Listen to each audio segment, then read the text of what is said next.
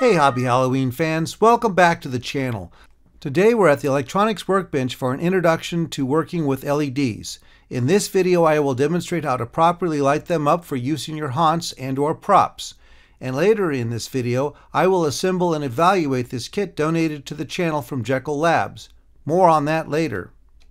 Light-emitting diodes, commonly referred to as LEDs, are kind of like a tiny light bulb, with two key differences. First, they produce light by the amount of current, not voltage, that flow through them. And secondly, they have a polarity, meaning that they will only light up when the power is applied to them in the correct direction. By far, pre-wired LEDs are the easiest to use in your projects. They take all the work out of making them because you do not need to solder the LEDs, select the proper resistor, and put the heat shrink tubing on them. They just light when power is applied in the correct direction. When you purchase your pre-wired LEDs, you must be careful to select the voltage that you will be connecting them to. You can purchase them to work at 3, 5, 6, 9, and 12 volts. And you can purchase them in different sizes. 3mm, 5mm, 10mm, and in a variety of colors and effects. For the most part, this is an easy go-to way to make use of LEDs in your Halloween projects. If you look closely at the assembly, the heat shrink tubing is covering up a resistor.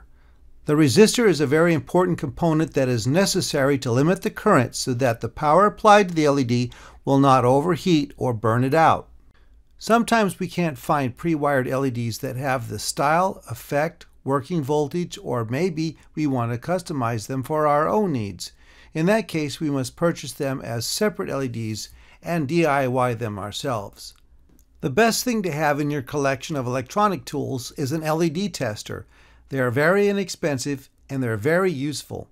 These testers make it easy to experiment with LEDs. Just plug the legs of the LEDs into the socket and press the test button. If it doesn't light up, reverse the leads. This could save you time if the LED you have isn't working. Notice there are numbers printed on the tester. These are the different currents that will be supplied to the LED under test. Remember that the LED brightness is based upon how much current is running through them. This is one way to determine how much current is required to get the desired brightness. A few words about power supplies. There are two quantities of importance when talking about power supplies, volts and amps. Power is measured by the multiplication of these two quantities, and the product is expressed in watts.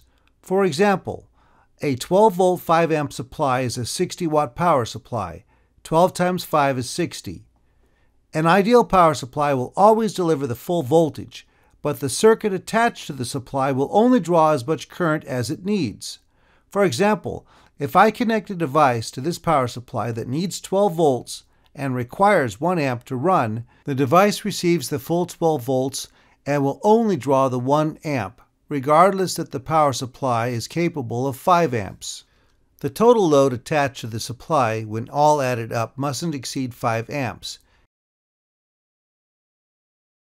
In fact, I derate the power supply by 10% for a safety margin, so I wouldn't load this power supply much past 4.5 amps. You can always buy a bigger power supply or split the loads onto separate power supplies.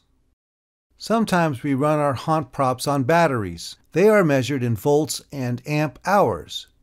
Amp hours tell us the total capacity of the battery. For example, if I had a D-cell battery capable of 10 amp hours and I connect a 1.5 device that draws 1 amp, then I should expect 10 hours of runtime.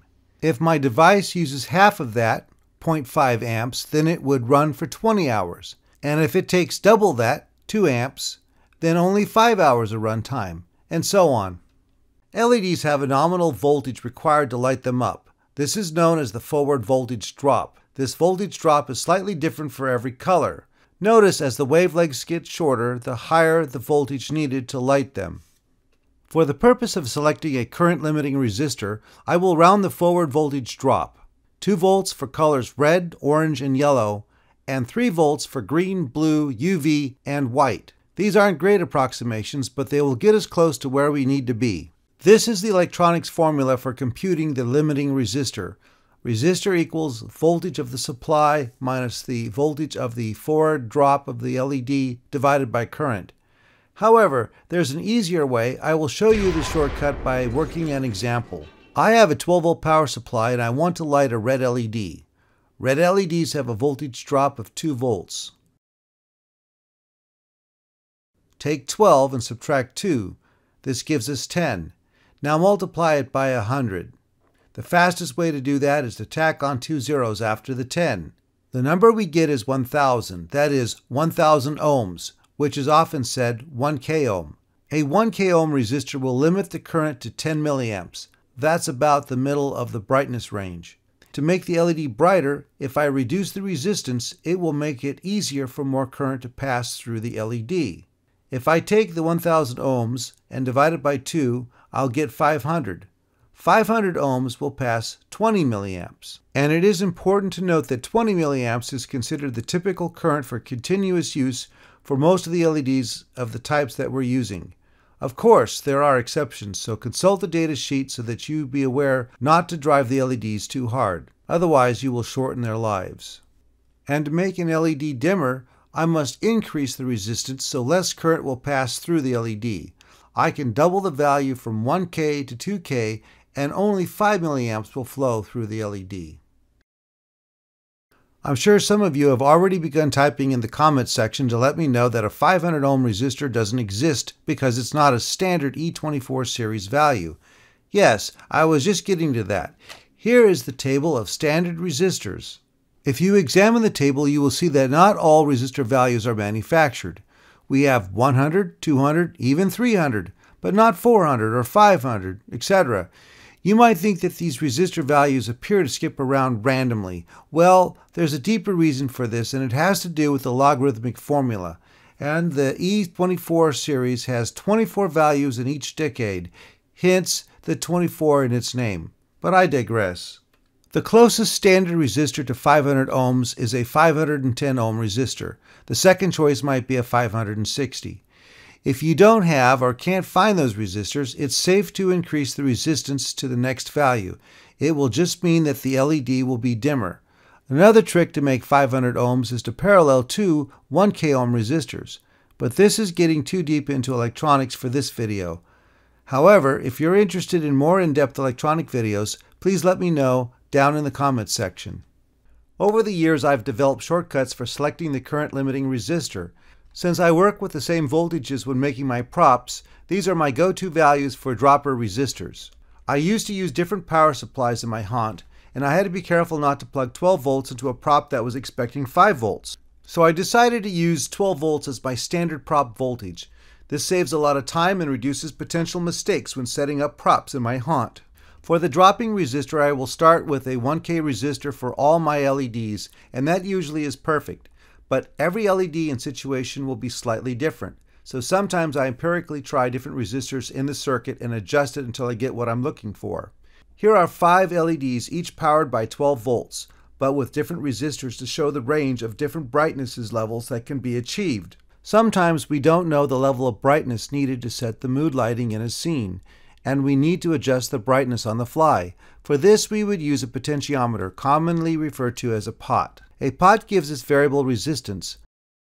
I will also use a transistor in the circuit. The name transistor is a contraction of trans resistance, referring to the device's ability to transfer resistance. A transistor passes more current through the collector to emitter than through its base to the emitter. This is a basic function of an amplifier. Thus, I can connect more LEDs to be powered through them. Here is the circuit. Here I have breadboarded the circuit and I will connect some LED spotlights to it and demonstrate it working. Here is my DIY 6-channel dimmer box that I've used in the past to set up a graveyard scene. In this scene I had various spotlights pointing at tombstones and my Grim Reaper prop. The dimmer box was an easy way to adjust the mood lighting in that scene. Here's the schematic for the dimmer box.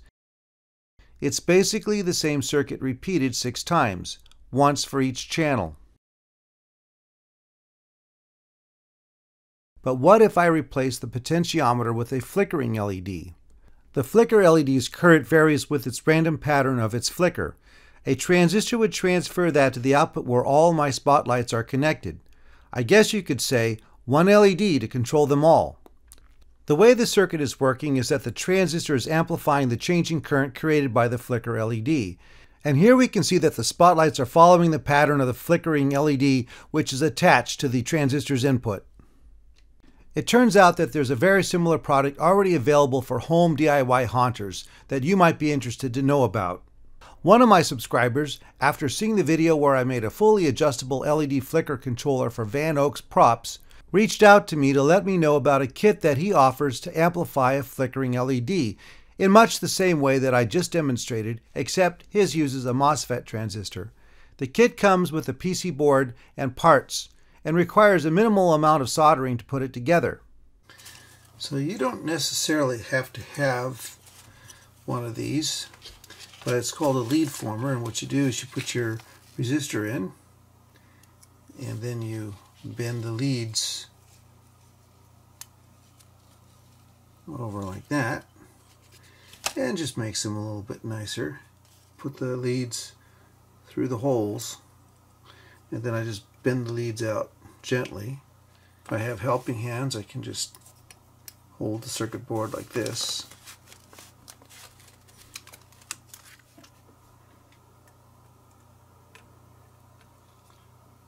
Okay. Now let's get the LED. This side's marked plus.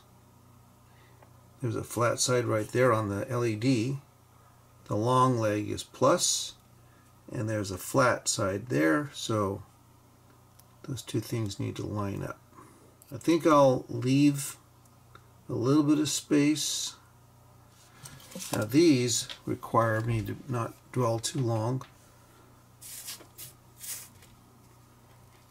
because it's an LED, it's a semiconductor device.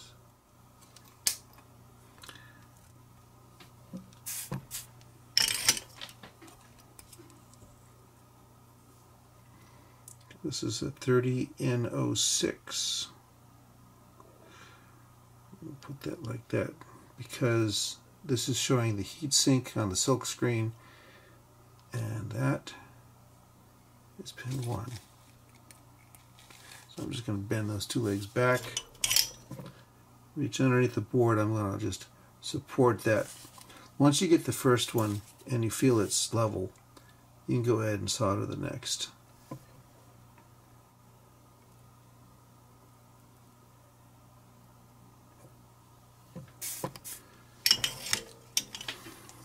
Inspect it before I trim the leads. It looks good. Here I'm going to put my thumb over there and I'm going to cut flush to the board. I'm putting my thumb here. I'm taking the flush cutters with the flush side towards the circuit board, and I'm going right up there. And if I didn't do that, this thing is going to fly off. It'll fling off like spring-loaded. By doing that, I control where that offcut goes.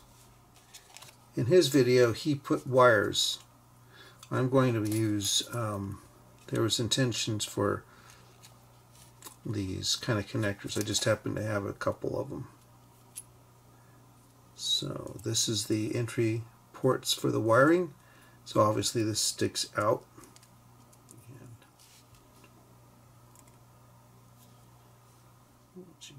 Again, I'm going to put the ports of the connector out, and I'm going to do this. I'm going to get one side, and then I'm going to make sure it's straight before I finish it.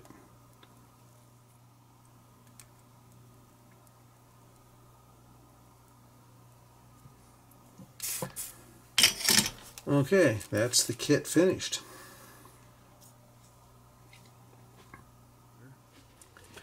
I'm wiring up the plug for my power supply, and that's just now I have the power supply on.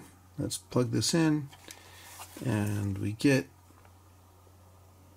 basically get a flickering LED. So far, so good.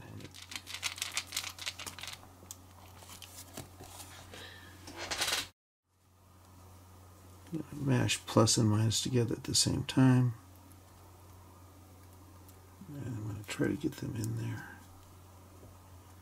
there. Okay. So now I'll be able to plug in some test lights. Now I only have one channel, so let's just connect one up right now. Let's plug that in. Okay, so that's now running. I'll plug my light in.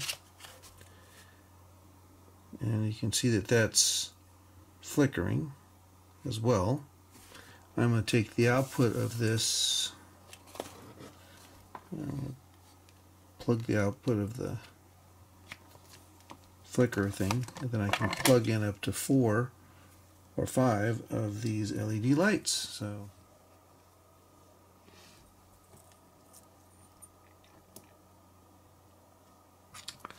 again, all of these are blinking at the same time.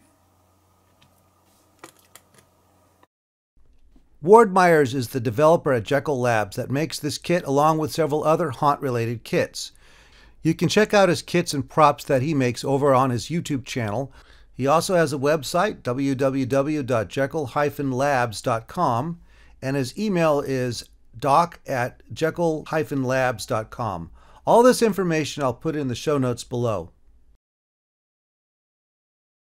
I realize that I left out a lot of electronic details for the sake of brevity, so please comment down in the comment section if you have any questions about this. Also, let me know if you would like to have more in-depth technical videos like this, or if there are topics that you're interested in. Well, that's all I have for now. I'm going to go back in the workshop and resume working on the lunging skelly prop. That video is coming up next, so please make sure that you're subscribed. Subscriptions on YouTube are completely free, and turn on the notification bell so you know when my next video comes out. Thanks for watching.